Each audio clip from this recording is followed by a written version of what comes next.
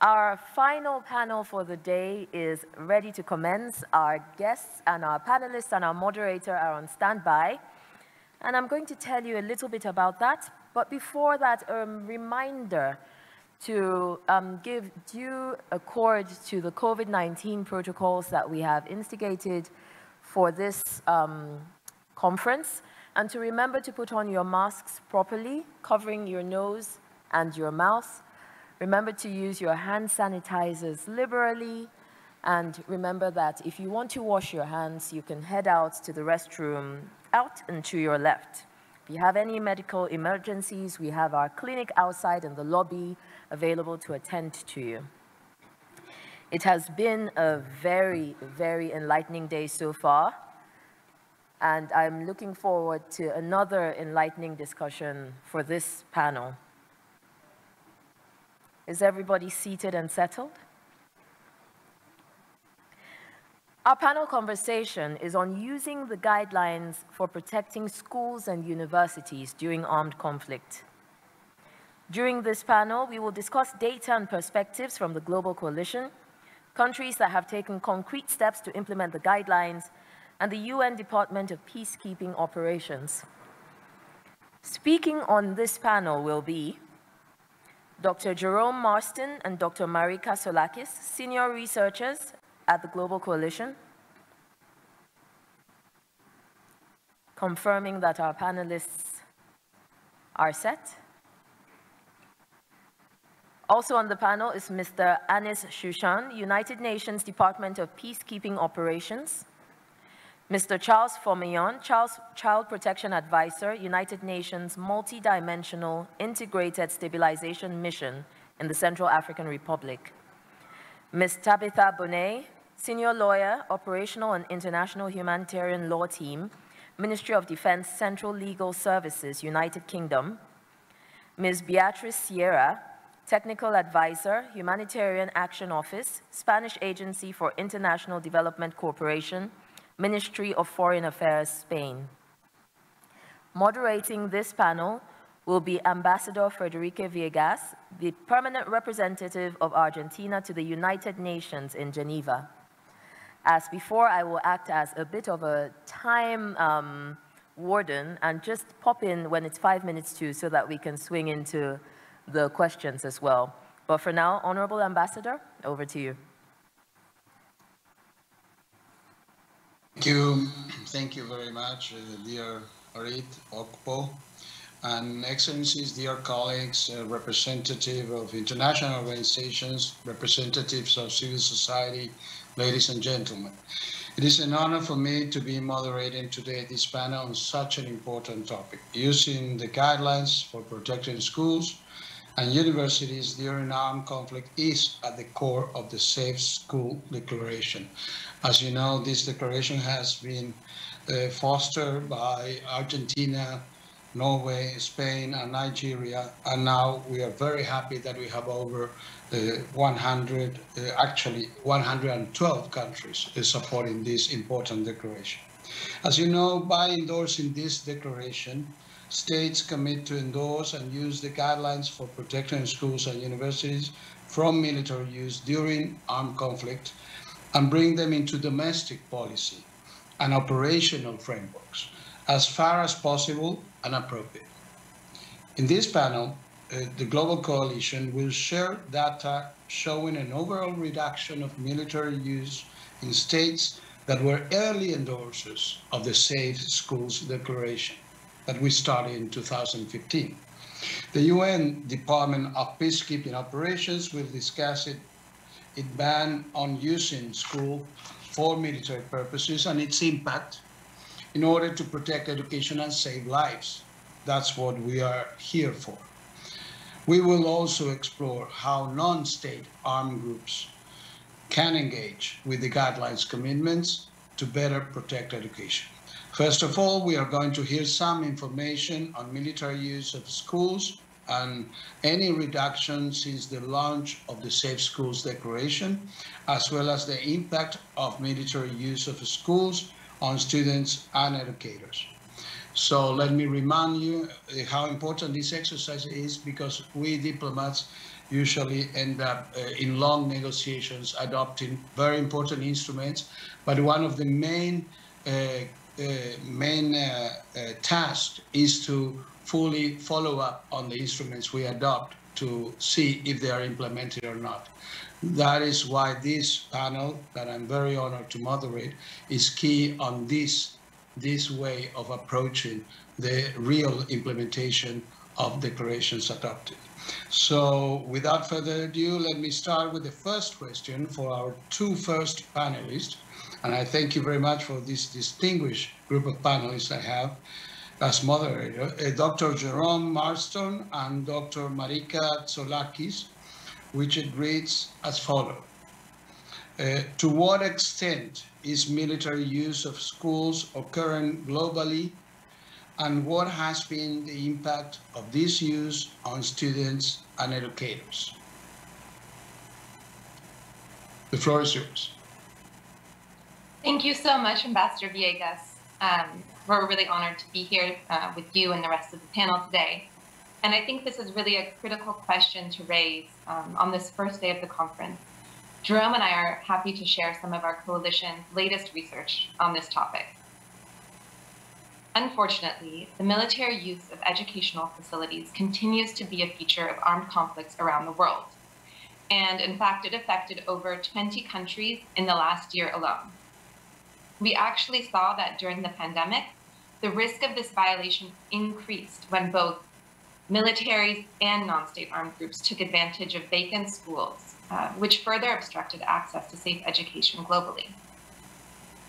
For example, in the last year and a half, our coalition identified over 450 reports of military use of schools and universities globally.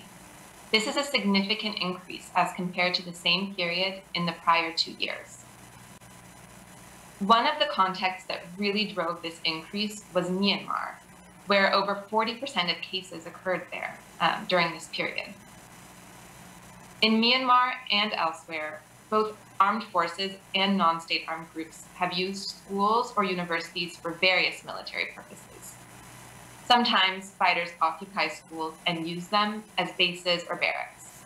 In other cases, schools are used as fighting positions, weapon storage, detention centers, or even for military training.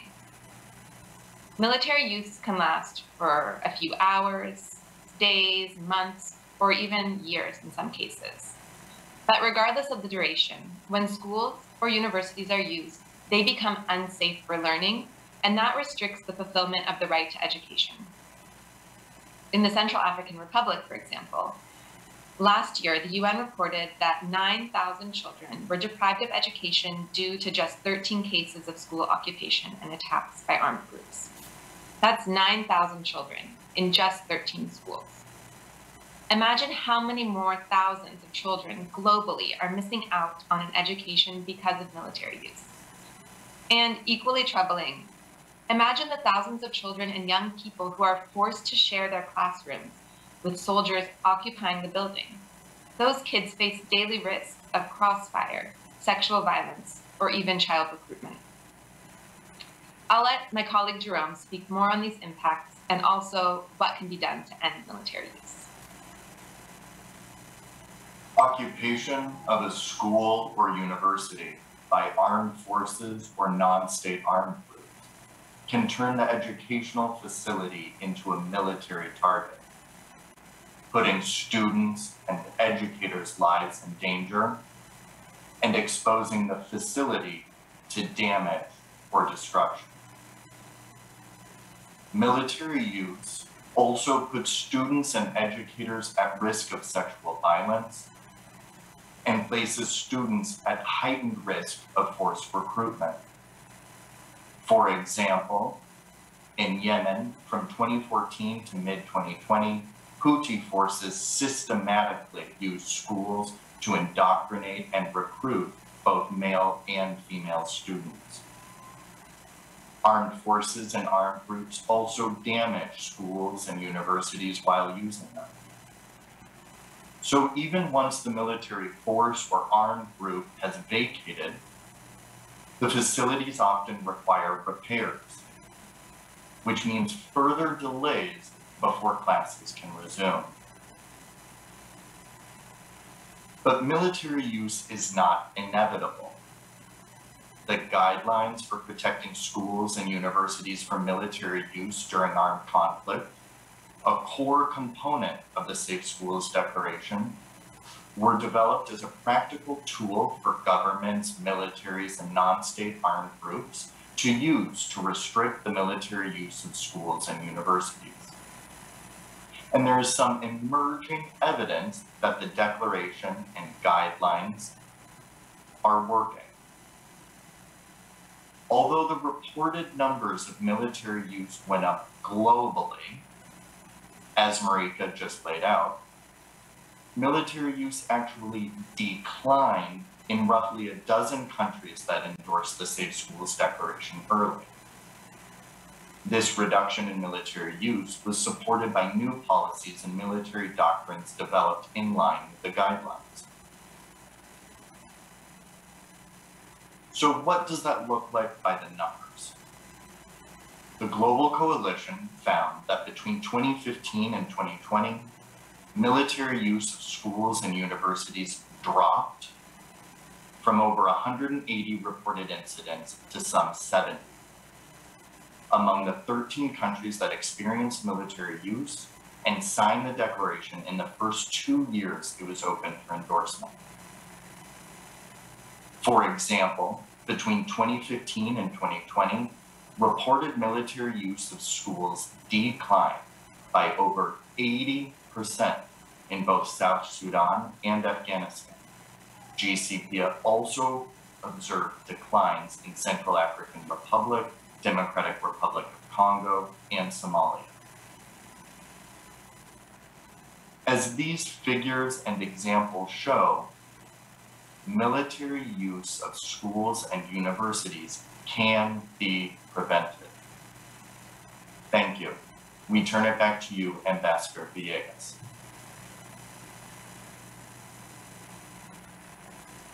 Thank you.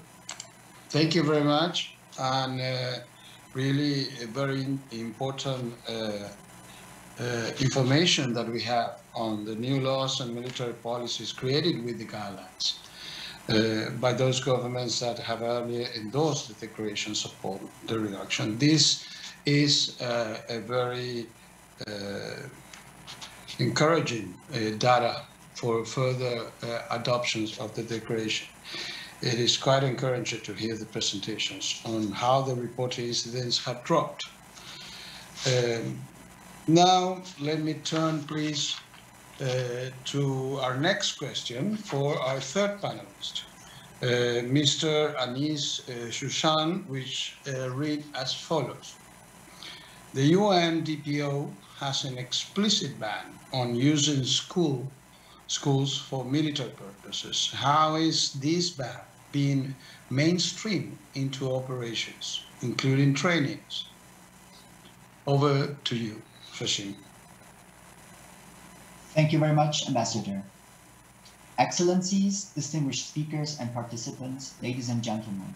First and foremost, I would like to thank the government of Nigeria, as well as the governments of Argentina, Norway, and Spain, the African Union Commission, and the Global Coalition to Protect Education from Attack for convening this high-level event that I consider central to strengthening the protection of children and safeguarding their rights to education.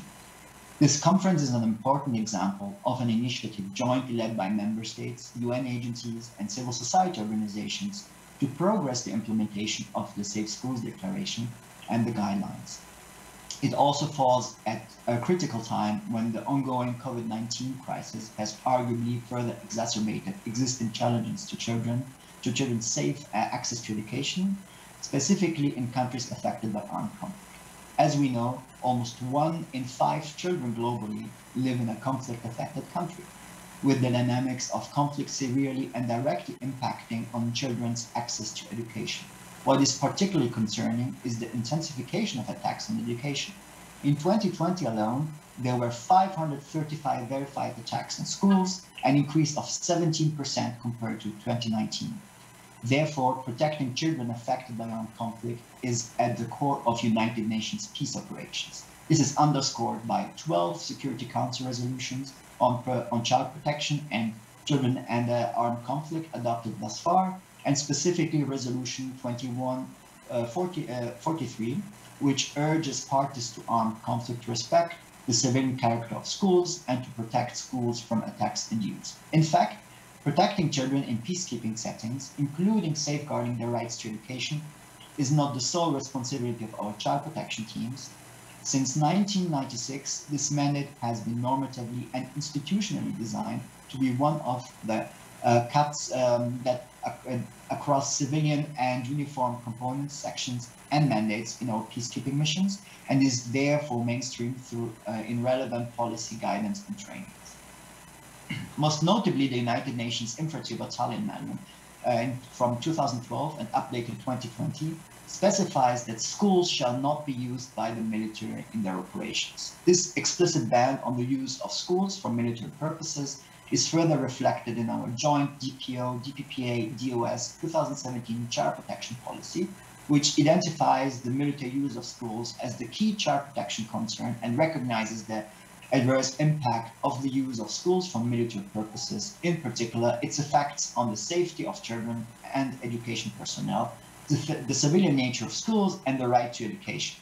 Both the Safe Schools Declaration and the guidelines are included in the policy as a reference under the international norms and standards on children's rights, stating in the strongest terms that United Nations peace operations personnel shall at no time and for no amount of time use schools for military purposes, in compliance with the prohibition included in the United Nations Infantry Battalion Manual.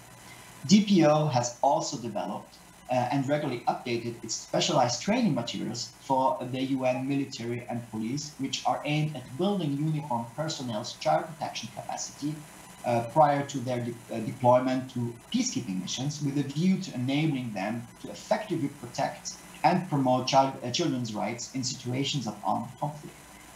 Each year since 2014, the DPO Child Protection Team, in collaboration with the Swedish Armed Forces International Center, has been organizing a training course on the UN specialized training materials for the military on child protection. The establishment of a similar course for the UN police is currently in progress. These efforts most notably yielded to direct positive results in the field. These include the development of standard operating procedures to guide effective advocacy and dialogue with non-state armed groups, with the aim to protect and prevent attacks on schools in the Democratic Republic of the Congo, support to national coordination mechanisms and relevant child protection actors to ensure the safe reopening of schools in Mali, and the issuance of a directive prohibiting parties to the conflict from using a school or university in the Central African Republic. My colleague Charles from the United Nations Multidimensional Integrated Stabilization Mission in the Central African Republic will elaborate on the latter example. I believe that initiatives like this conference will not only foster collaboration in advance to the protection of education in armed conflict, but further encourage progress by states in endorsing and implementing the declaration. We stand ready to expand our collaboration with all stakeholders to ensure that schools are protected from attacks and use that children affected by armed conflict can access education safely. I thank you. Thank you very much, Anis. And indeed, the role of the Department of Peacekeeping Operations is at the core of the implementation of the guidelines. And this is very important because the peacekeeping is always the first that we look to set an example of how things should be carried out in the field. So it's very important for the promotion and dissemination of this declaration that the Department of Peacekeeping Operation is having at the core of its action, the declaration and the guidelines, because as you know, the peacekeeping forces are integrated by several forces of different countries, and at the same time you have a very important regional centers for training in all parts of the world. So we are incorporating in the curricula of armed forces from all over the world, literally, that participate in peacekeeping, this new step in mankind to protect schools from armed conflict. So thank you very much for your work and your interesting response to the question. Now, let me please introduce our next question for our fourth panelist, Mr. Charles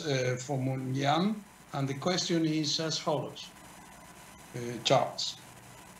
In 2015, MINUSCA issued a directive prohibiting parties to the conflict from using a school or university. How did this directive came about, and what impact has it had on protecting education? Over to you. Thank you.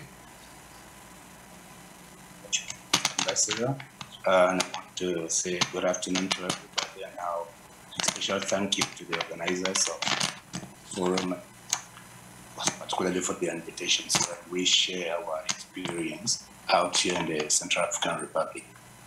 As you know, MINUSCA was set up in 2014, September 2014. But at the outbreak of the conflict in the Central African Republic, the African Union did send troops to try to protect civilians, see what can be done on the ground. Unfortunately, when these troops got to the ground, many of them occupied schools as their bases, and particularly at the invitation of authorities. So when MINUSCA was set up, these troops had to be rehatted into the United Nations. Being child protection advisor in the mission, I had observed the occupation of schools by these troops, and I'd been trying to train them, but there was no direct collaboration with African Union and the United Nations. So when they were rehatted, we did training, we trained those troops. And we thought to make sure it is cemented that no school should be occupied by United Nations troops, we came up with this directive, which prohibited the use of schools and universities by the United Nations troops. It wasn't for parties to the conflict, it was for United Nations troops. What really brought this again was the fact that if United Nations troops are occupying schools, then the United Nations will have no authority to ask armed groups not to occupy or attack schools. Because as you would know, child protection within MINUSCA and within the United Nations has as role to implement United Nations Security Council resolutions on children and armed conflict. My colleague Anis just said there are 12 of them.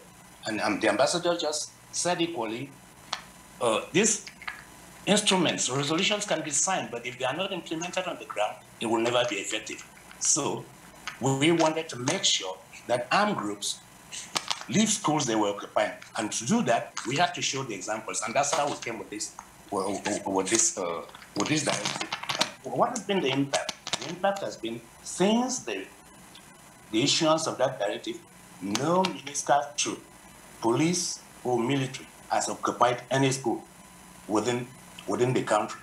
And in the implementation of the resolution, the force has gone further to use it as an advocacy tool to engage with the armed groups.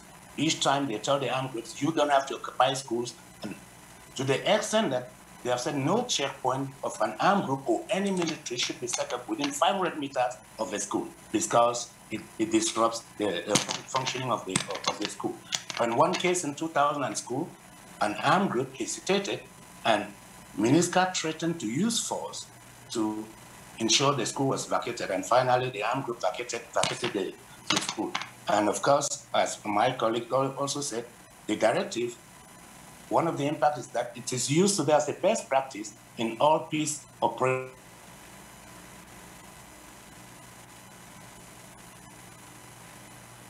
And to ensure that peacekeeping forces do not of course occupy school. I would go further to talk a bit about the prevailing situation in the Central African Republic. A peace agreement was signed in 2015, and in that peace agreement, it is prohibited to attack or use schools. There are mechanisms on the ground which are used by MINUSCA and all the other persons to monitor the violations against this peace accord, and one of them, of course, are schools occupied. That's very important. And in 2020, the government enacted the Child Protection Code, which of course prohibits also attacks and occupation of schools. We are ensuring, following up to ensure the implementation of those. And one of the things we have on the ground now is a new trend, because we have new allies, new parties to the conflict who've come in, and so it's a bit challenging for us because they started occupying schools. Armed groups, somebody said that occupation of schools use of schools had really reduced because we had engaged armed groups so much so that they understood they couldn't. But now with the new allies who've come in, with the violence during the elections, many schools have been attacked, many schools have been occupied. We are still trying to see how we can engage these new allies. Unfortunately, they are being a bit reticent, but we are working to see how we can do that. What are the perspectives? Perspective for us is, as far as that directive is concerned, to ensure that it includes civilians, because we did it only for the military and the police. But we did notice that when ongoing work is, we have an ongoing work, the civilian component can go and set up a structure near a school. If they do, military will be forced to go and protect it. Protecting it means they can be attacked. If they are attacked, they will attack schools. So we want to take it directly to include civilians. Nothing concerning United Nations should be installed near a school site. And secondly, we are trying to strengthen coordination with other child protection partners to make sure that once schools are vacated, everything should be done so that those schools can become functioning. Because one of the problems is most of these schools are not functional. Once they are not functional, the military gets into the village, that's where they settle. I think this is where we are now, and we will continue to work with the government to ensure the child protection corridors.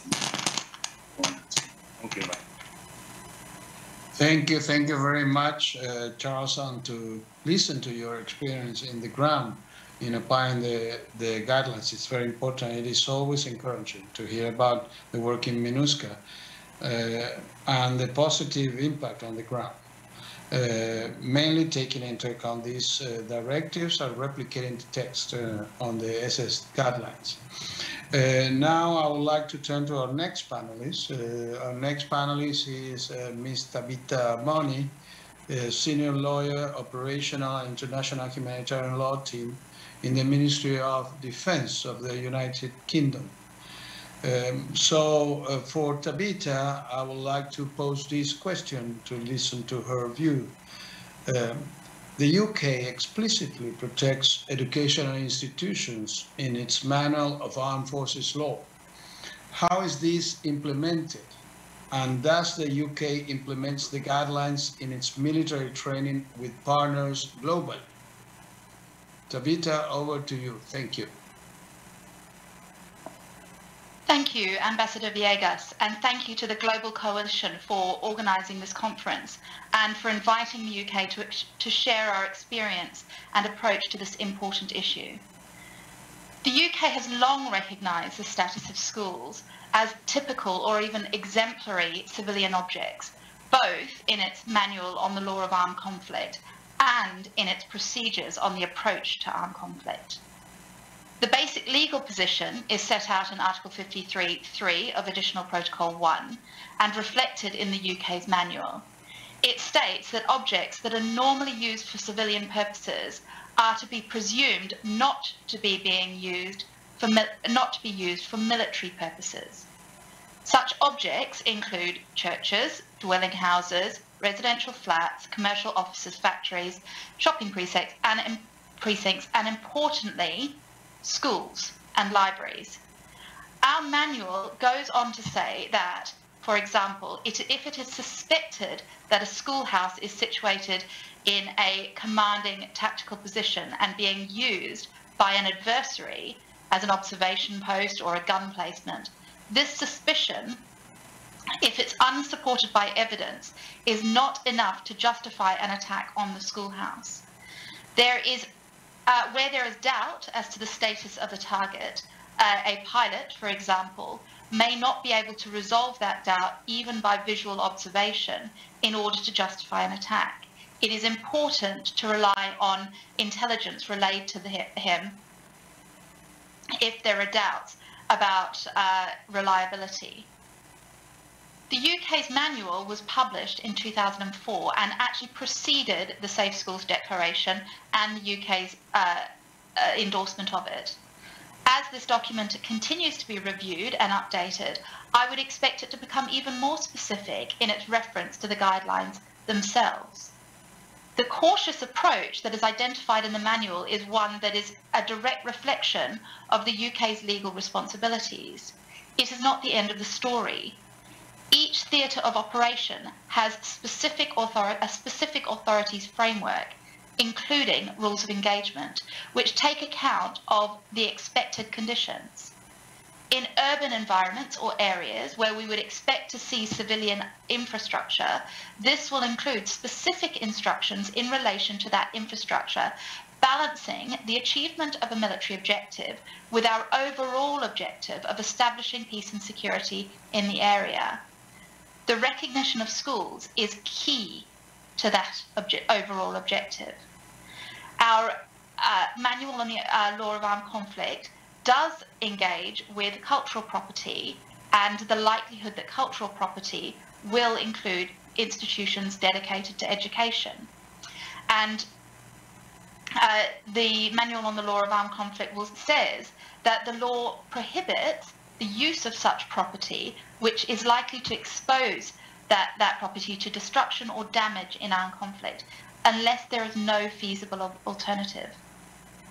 In terms of overall objective, it is important to highlight the UK's wider approach to safe schools and how we build in this to our holistic approach to protecting civilians and engaging with human security. Within our institutional human security strategy, the UK recognises the dire impact of the conflict on children and youth, and the fact that this impact, including disruption to education and likelihood that when education is disrupted due to armed conflict, that there is a low likelihood that children, particularly girls, will return. This problem becomes a wide and persistent driver of instability. As Kofi Annan stated, education is, quite simply, peace building by another name. It is the most effective form of defence there is. The UK considers international humanitarian law as a principle-based legal framework to be designed specifically for conflict, to be central to the regulation of armed conflict. It is therefore necessary to recognise the importance of the centrality of international humanitarian law and the protections that it affords children and vulnerable groups. Nevertheless, the impact on conflict reaches beyond the conduct of hostilities. In recent armed conflicts, non-combatants have been the main victims, and this has major consequences for children. These can be immediate physical consequences, but also long-term, lifelong consequences resulting, for example, from displacement or the loss of access to education or healthcare. Armed actors can be perpetrators of violence against children, but they can also play an important role and have responsibility in protecting them. The UK recognises that protecting children from the effects of armed conflict is both a moral, legal, and strategic imperative and an essential element to break the cycle of violence. The UK Ministry of Defence's strategy on human security specifically addresses protection for children and youth. The UK will incorporate the understandings of elements that affect children and youth, in particular the 6 grave violations, in planning at all levels of implementation of military operations. The UK takes action to prevent and respond to issues involving children and armed conflict and proactively prevent incidences. It looks to deter perpetrators, protect, respond and report any violations to the protected status of children in armed conflict, as well as the wider impact on operations of children and refer victims. The UK works towards ensuring that we do not undertake partnership or training with units which employ children or those that detain children solely for membership, perceived or actual use in armed groups.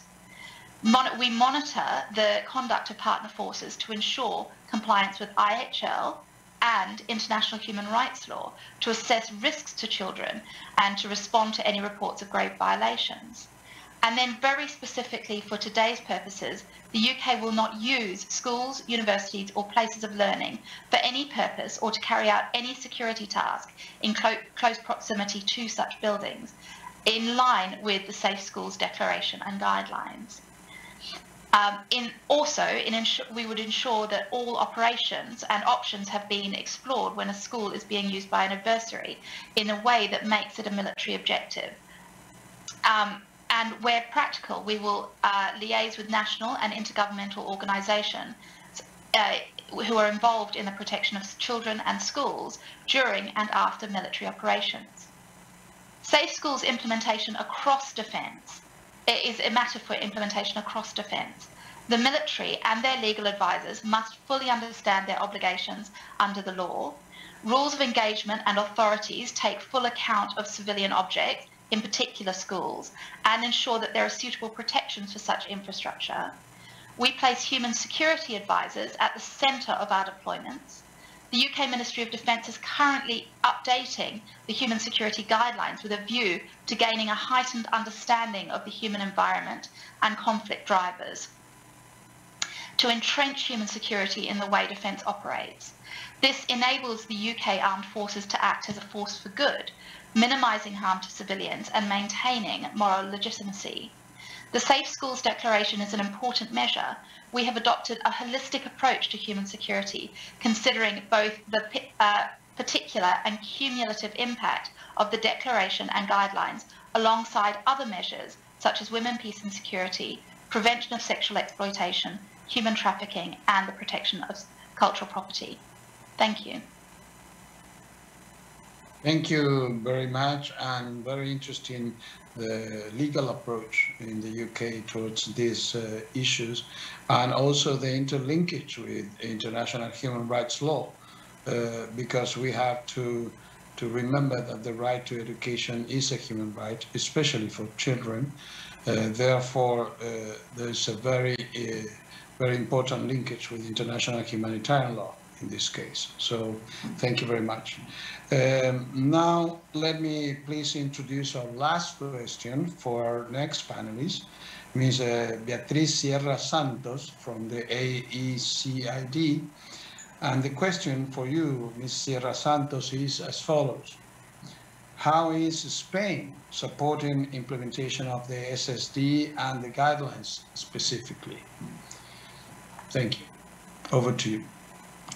Muchas gracias. Buenas tardes. Quisiera comenzar agradeciendo al Gobierno de Nigeria y a la coalición su gran trabajo por hacer posible que nos reunamos estos días desde Abuja y desde tantos lugares del mundo. Intentaré explicarles en pocos minutos cómo está apoyando la cooperación española la implementación. How this is happening and the guidelines. The commitment we have in this is about in the framework of the humanitarian work is about exterior. Our country, the protection of civilians, the promotion of our international, as supposed the application of our commitments, the situation of children in schools in conflict, armed conflicts, and our budget declaration of our adoptees as the framework of action in May 2015. We also started. We had it clear that it was a symbolic, a political compromise, and we made effort. It was the next objective that Spain made, advance in this. Beyond that, what we did was to work to incorporate our compromise, the importance of our work, the incidences of all the international fora in the instrument. For that, after the conference we had in Buenos Aires, Spain organized some conference in La Palma in 2000. We had a formal test. Our work was not finished after that. Our work in Palma was practical conclusions and other objectives. Yeah. Then we had the necessity to expand what we had done. We wanted to do operating manuals, which we presented. It was like this. We created a cooperation program in organized in places. The coalition and I think international program of technical and the material. During 4 weeks in February, virtual, more than 80 representatives of Ministry of Education, Ministry of External Affairs, representatives of other organizations in Norway and on civil societies, specialized agencies, did a lot of virtual work. We worked together of practical experiences.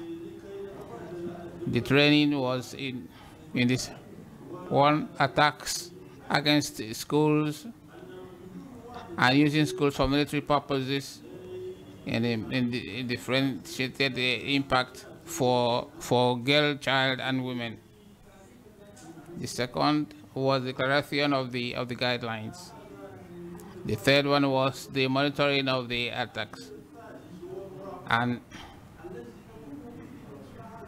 it focused on an interactive methodology of brief exposition, practicals. All this combined in the training platform, permanent training platform, with an online connection done weekly. In the plenary session, we had work, linguistic work. We also participated in these groups to make sure that how these guidelines will lead to the implementation of this before and after a military action to avoid attacks on installations and military places. Equally, based on the collection of analysis of action of the coalition, we worked on how to prevent an attack using the formula we created in the various practicas of these guidelines. In Burkina Faso, in Norway, especially the experience the working group had in Nigeria, close to the declaration of that country. We also had the luck of having the work of professionals in the sectors of many of them had this conference concretely in this panel. Organizations, important organizations that could be seen, Save the Children, participated in these things and made presented papers that helped a lot in these decisions, making it possible to reach the goals of this training, also training of these guidelines. As you can see, all this we are thought as a methodology to strengthen the training,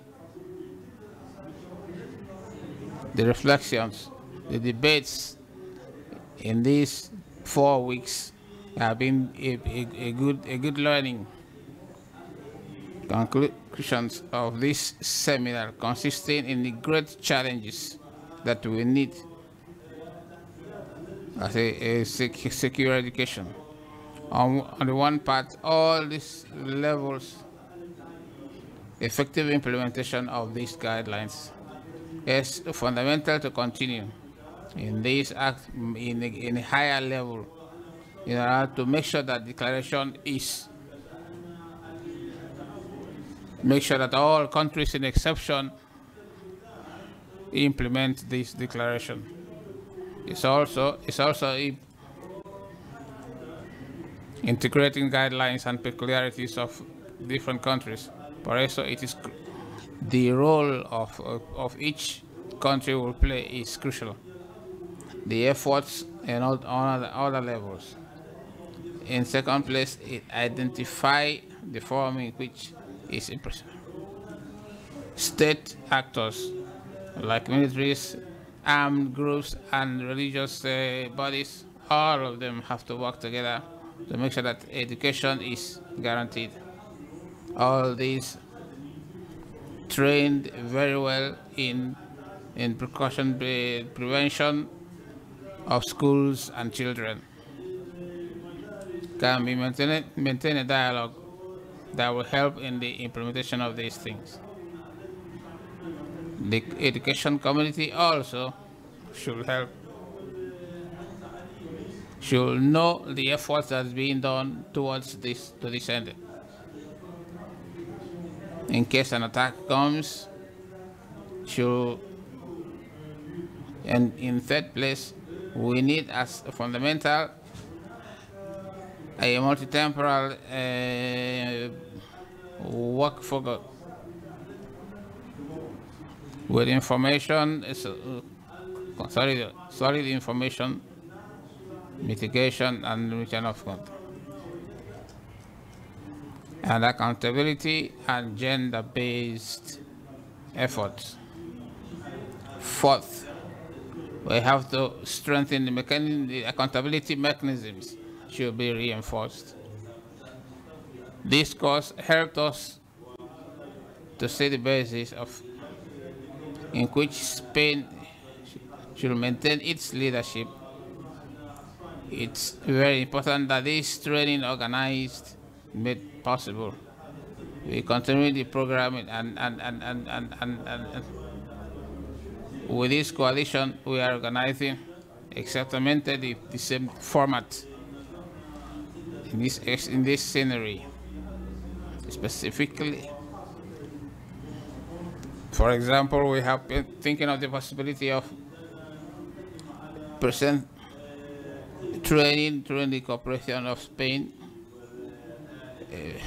adequate physical training, creating courses and trainings in the guidelines. Our work now, with the help of the coalition, is on behalf give training courses, adequate training courses when necessary. We also thought of the declaration through our own personnel.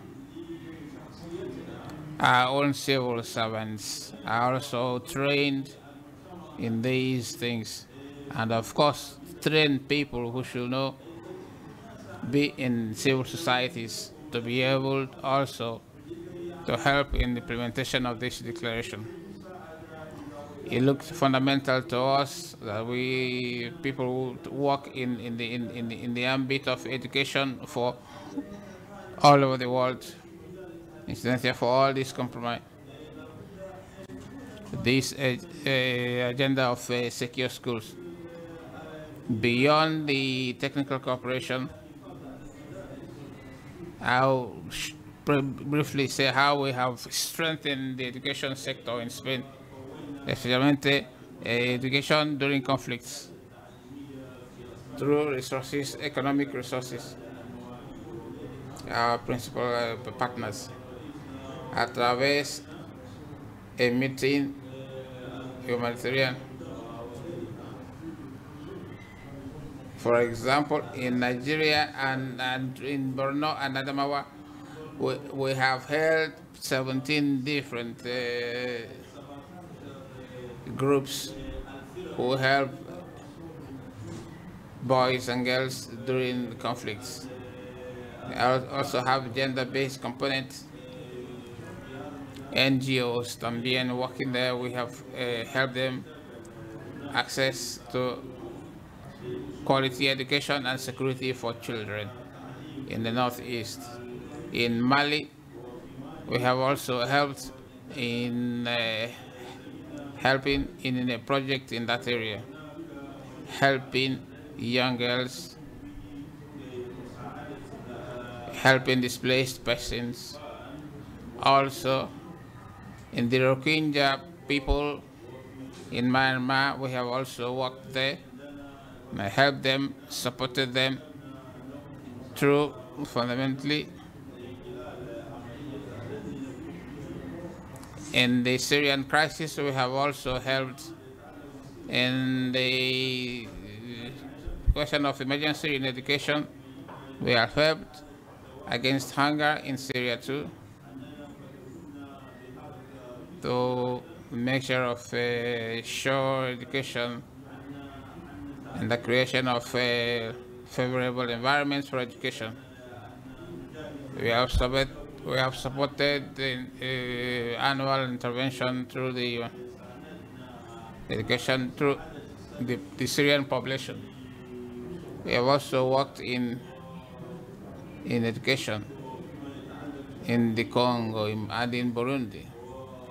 In these contexts, through the NGOs, we also supported UNICEF in the cooperation, Spanish cooperation, also attention, protection for education in humanitarian. These are just some of the examples that Spain have worked on. All the compromises of all the states have made are also concrete measures, bearing in mind that the children must be protected and helped to get quality education. Fundamentally, we share experiences and practices. Based on this, we also,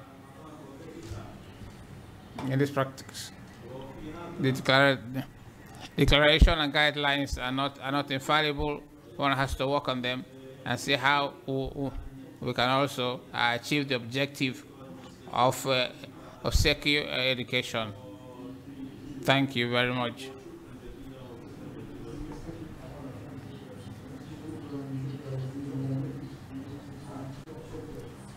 Muchas gracias, solo para saber. A ver si tenemos unas preguntas. Thank you. Honorable Ambassador, I'd like to crave your indulgence to open the floor for a few questions. May I go ahead? Go ahead.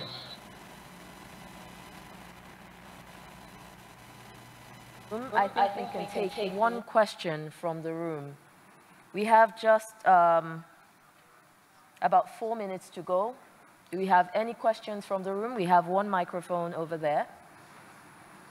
While we are waiting for that, I would like to ask one question that we have from our virtual audience, and this is for the Global Coalition. The Global Coalition mentioned that rates of military use went up in the last 2 years. Has COVID-19 impacted the rates of military use around the world? And if yes, how? Because we have such limited time, I'd like to ask that you keep your answers to about 2 minutes. Thank you. Much for that excellent question. I think that we are still in the process of really understanding the extent to which military use has impacted, or the extent to which COVID-19 has impacted military use globally. We do know that attacks on education and military use increased by 1/3 between 2019 and 2020. And we have, emerging evidence that in certain countries, armed forces and armed groups certainly took advantage of vacant schools during the pandemic. We know, for example, in Sudan that Sudan's Rapid Support Forces occupied a girls' school that was closed during the pandemic and used it as a training base. And that school couldn't reopen after COVID-19 measures were lifted because the military was still there. We also know that there was a school in Afghanistan, for example, where the Taliban established a position inside of the school in Takhar province. And that school served over 1,000 students. Though it was closed during COVID-19, the armed groups set fire to the building. They destroyed education materials and equipment, which means that when schools were open, it was much more, it was very challenging for that school to reopen in full capacity. And then as we'd also mentioned before, we know that in Myanmar, close to 200 schools have been used for military purposes just since the beginning of the year alone. And many of those schools, that use began during school closures due to COVID-19. And I think that definitely contributed to the staggering number of schools that were used during that period. So these are some of the emerging evidence that we have that we've collected at the coalition. All right, Sarah, can I ask that you keep your question brief so that we can also get it answered before we have to round up? Thank you. I don't hear you just yet. Let's see. And please introduce yourself. Thank you.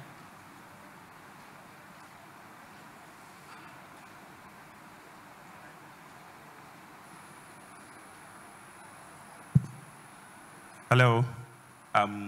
Good afternoon. My name is Mikhail Ibrahim. I'm an education advisor with Foreign Commonwealth and Development Office, FCDO. Just reflecting on my experience in the field. Of course, nobody opts for conflict. It is a circumstantial thing. In Zamfara, for example, one of my most horrible experiences was seeing bandits in schools. And if I look at the structure of communities and see the kind of facilities that are in schools, they make them the most attractive places for occupation. Now, from the experiences of various presenters, one thing about life is that if there is no option or you're not thinking about options, you are likely to use other things that exist. So the question is, from experience, what other structures within communities that we see state and non-state actors use in situations of conflict? Do they provide them themselves, or they go into other civilian spaces like markets, like religious spaces, and others? So it's good to reflect on this while we are trying to protect schools, because thinking about those alternatives is as good as protecting schools. So I want to hear about those experiences. Thank you. Let me clarify that your question is saying that what are the alternatives? So basically, there are other spaces, markets and so on. Yes. And if schools are not used, then there's a chance that it makes these other spaces targets. And I want it from the viewpoint of experiences. Okay. I'm not suggesting, because I know that it's not as good to occupy other civilian places, but you're as it's not good to occupy schools. This is a complicated situation. That is it. Is your question addressed to someone specific?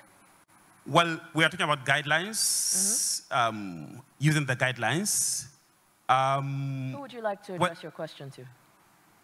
Well, I listened to Tabitha from the UK, MOD, okay, and which has a sort of guideline document, a manual that predates this.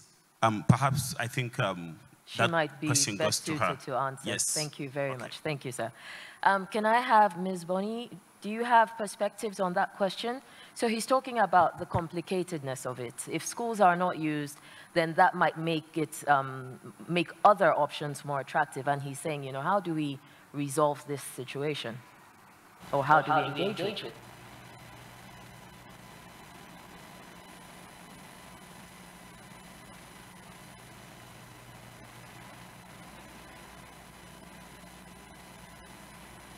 You're muted. You're muted, I think.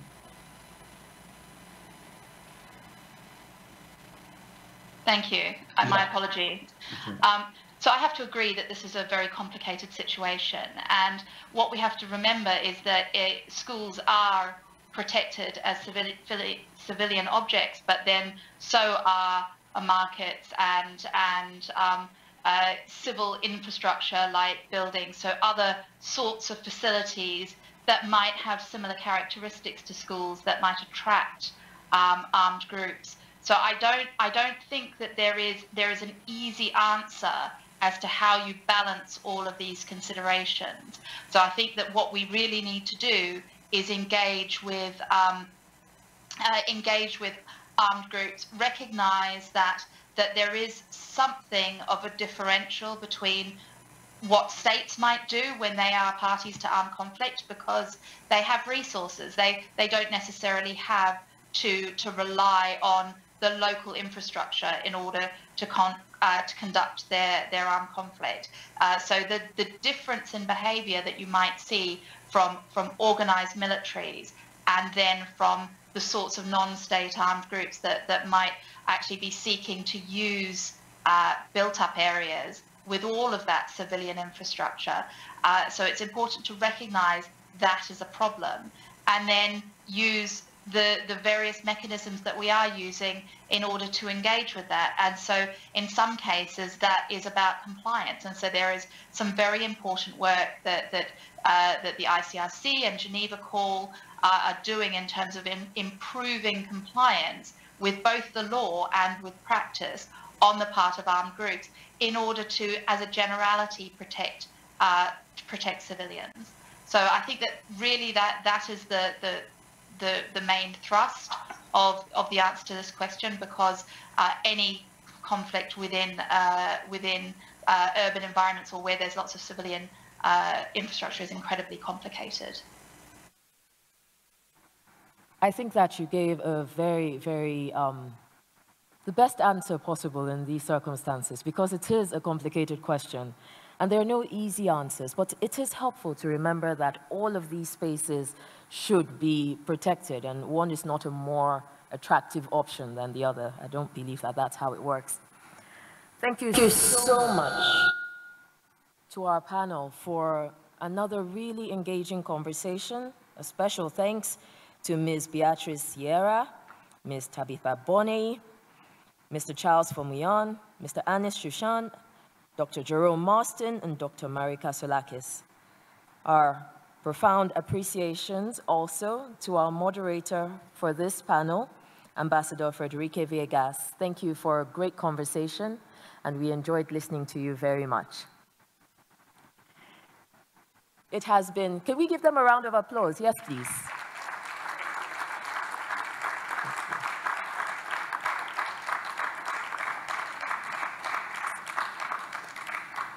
I think that we can all agree that today has given us much to reflect on and much to think about.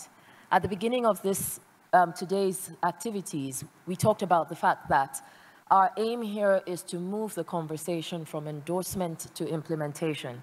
And we've had a talk about the challenges, we've had a talk about the different, using the guidelines in areas of armed conflict, and I think we have a lot to reflect on. Distinguished guests, it has been a pleasure to moderate today's activities with you. You have been a wonderful audience. I am hoping that more of you will ask questions tomorrow. Should we try for that? Thank you so much for your attention. Thank you so much for your time. And we will see you tomorrow morning by 9:30 a.m. for one more day of great conversations, great panels, and the discussion of a way forward. Have a wonderful evening. And today's sessions are closed.